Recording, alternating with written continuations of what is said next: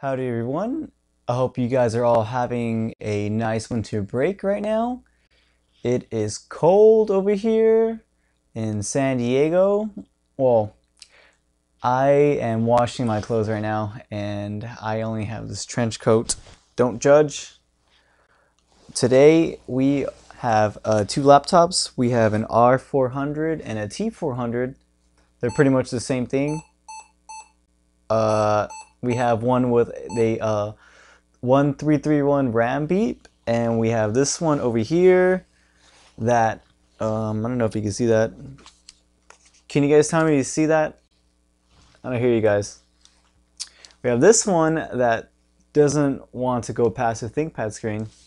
Well, one of them sounds like an easy fix, just the RAM. The other one is a little bit hard to fix. In the photos that you're seeing right now, I thought that both of these have the USBs, they're bad. One's broken and the other one you can see the well, I should say both of them are broken. There's one on the other side that is in good condition, but you can see the little prongs are just everywhere. So that means that in the photos you can see the USBs are a bit damaged. There are 3 USBs in this unit. There are 2 on the left and then there's 1 on the right. Good thing that the ones on the right are still intact. One unit has both the USBs on the left damaged, and the other one has 1 USB damaged. The R400 is the one with the 2 damaged USBs. I think I might keep this one. And then the T400 only has 1 damaged or USB I should say. I think I might sell it. I have a T60p screen that I want to fix up, and I might put that that R400 into there. So we'll find out what we can do with these. We're gonna try out the T400 first. I seem to misplace my tweezers that I use for this, so I got a filer I'm thinking about using. Ooh, this is all loose over here. Let's see if I have a pair.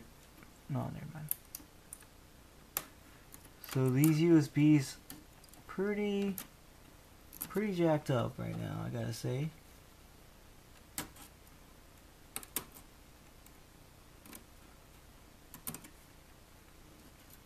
Oh, my hair was in that video. How embarrassing.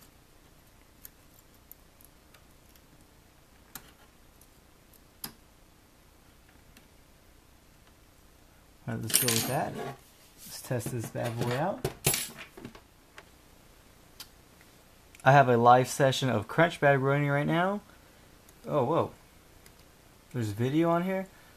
Oh, let's exit out of that before I'm gonna get a DMCA act or whatever the fudge is called. There is some weird type of like glue going on over here. It's even on the panel. I don't know if you guys can see it really right there. And then there's also, see. Let me just turn off the screen. There's also some nasty goop right there also. It's not good at all. The keyboard is kind of nasty, but we got 2 USB. We got 1 USB working right here, and well, obviously this one is booting. The hinge is not too bad, but the Wi-Fi works, and the screen works, the sound works, so this thing might be ready to resell. I got the R400 going on right now, and the CMOS battery was taken out. If you can see the indicator lights, it does this sort of like reset thing going on. This unit got cleaned up. There's no Wi-Fi card in here. There's no modem.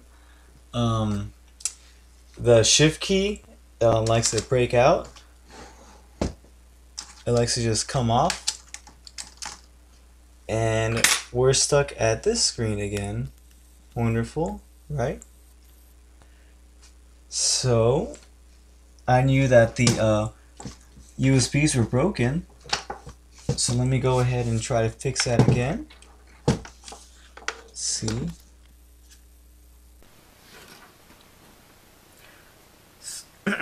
We got a couple of messed up USBs again. This one looks all jacked up. These ones down here are jacked up.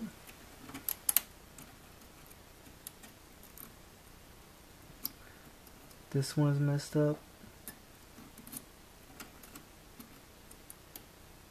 Let me see if I can pull this one out. At least pull up that little part.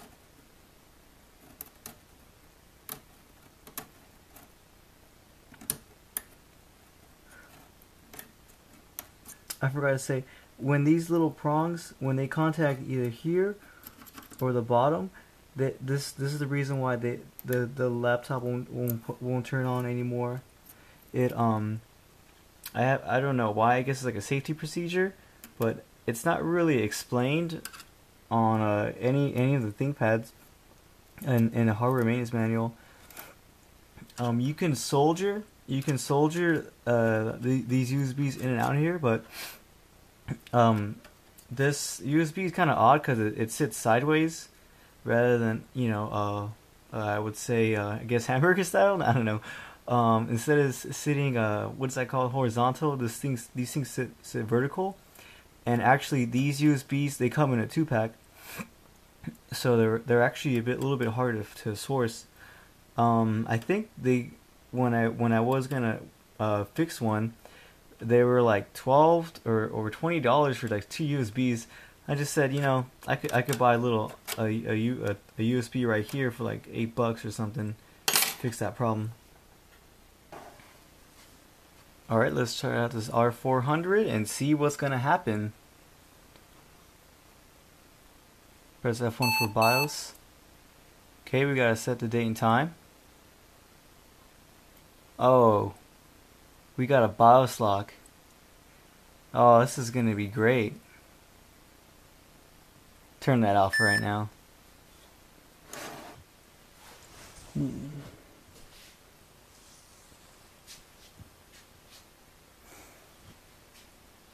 I'm not sure how I feel about the R400. I don't mind the T400 having a broken USB, but the R400 having a BIOS lock really sucks. It's not just the BIOS lock, it's the fact that I have to set the date and time for it.